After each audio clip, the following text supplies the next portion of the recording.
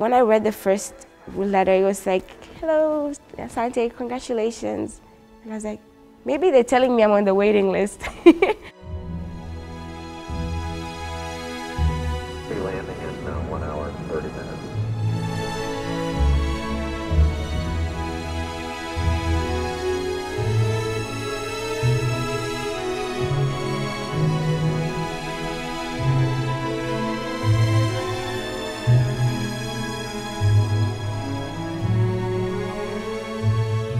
And I was like, what's the best school in the world for engineering? MIT. I'm gonna go there.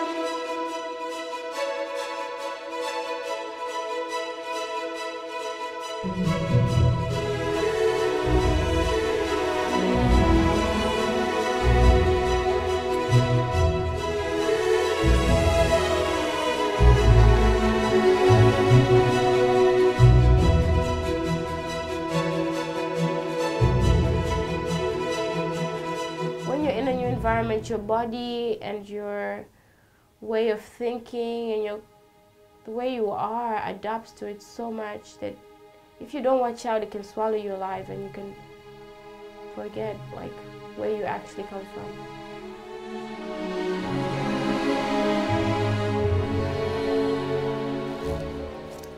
It's like you come here and you actually think you know things, but you don't. So yeah, good reality check. I feel like it's gotten to a point in my MEng experience where I'm like, where I find it hard, you know, like it's like not the breaking point, but it's like the tip where I'm like, if I don't get through this, I don't know how else I'm gonna get through MIT.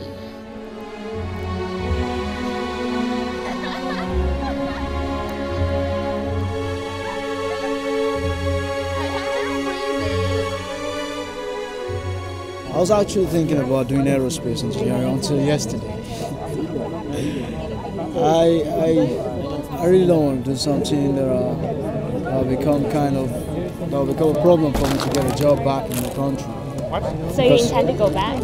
Yeah, I intend to go back, even if it means staying for some years.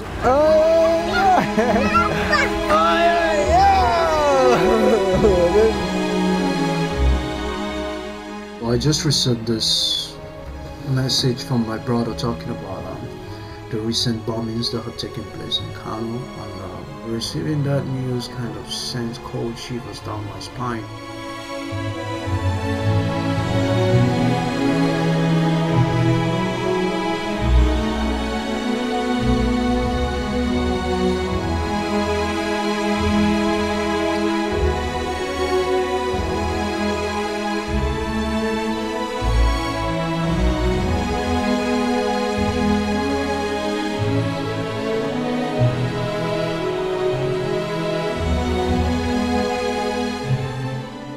I'm gonna have a hard time getting there, but I'm gonna get there. I'm that kind of person. Life is too short to just be ordinary. Hello, my name is Arthur Musah, and I'm the director of One Day I2Go Fly.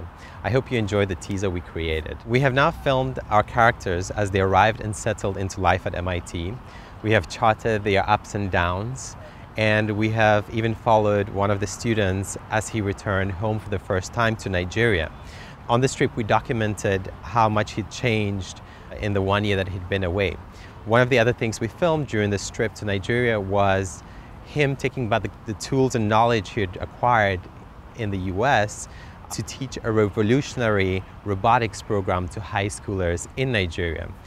We have paid for all the costs of production ourselves so far, and now we need your help. We hope you will help us make this documentary by contributing to a Kickstarter campaign. This will fund the next phase of production at MIT and in Africa. Thank you very much for your support.